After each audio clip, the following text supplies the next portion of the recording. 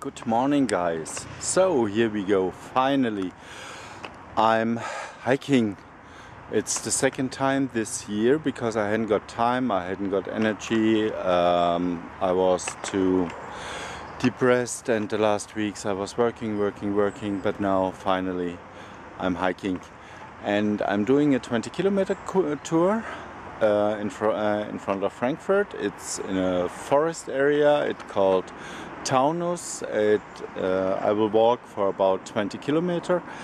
It is a beautiful day and I'm very excited, and it will be very nice. The very first 5.7 kilometers it will go up the hill to a mountain. It's called Sandplatten, and well, this is the way.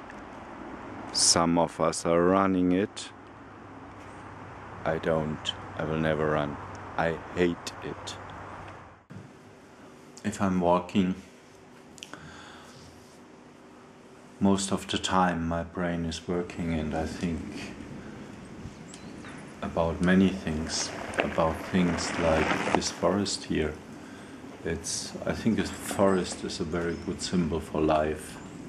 There are a lot of trees, and very often we don't see a path through this forest, and we cannot imagine that behind the forest there might be a wonderful beach, the sea, something else, something completely different, and we can see that the road people are following and the own way we are following is bullshit, proved so often.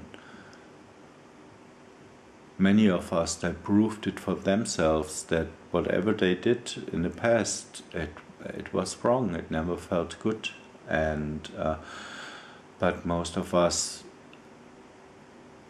they haven't got the possibility, or let's say they haven't got the courage to leave the road. Not everything what the majority is using is good for yourself. The majority is not you.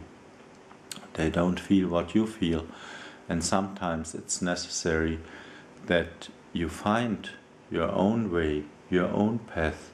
And if you don't see one, if there isn't a path, like in a forest for example, then simply create it, make your own path. I'm pretty much sure about the fact that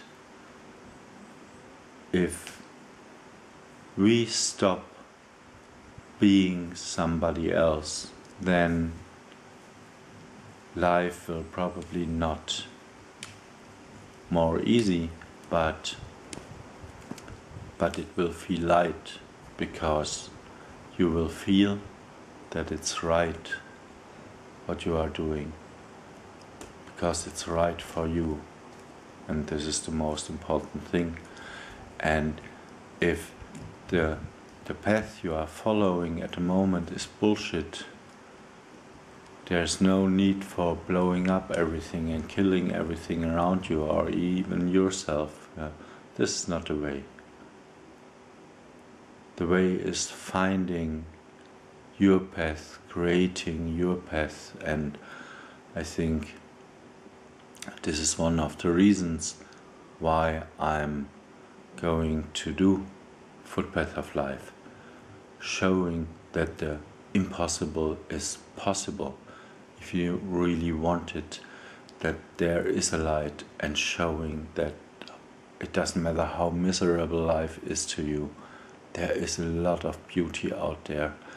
And even if we can't see it at the moment, if we can't feel it at the moment, if we can't have got the energy to do anything, but it's out there, and it's just in our hand to create your very own environment which will show you the beauty and which will show you that life is worth to live.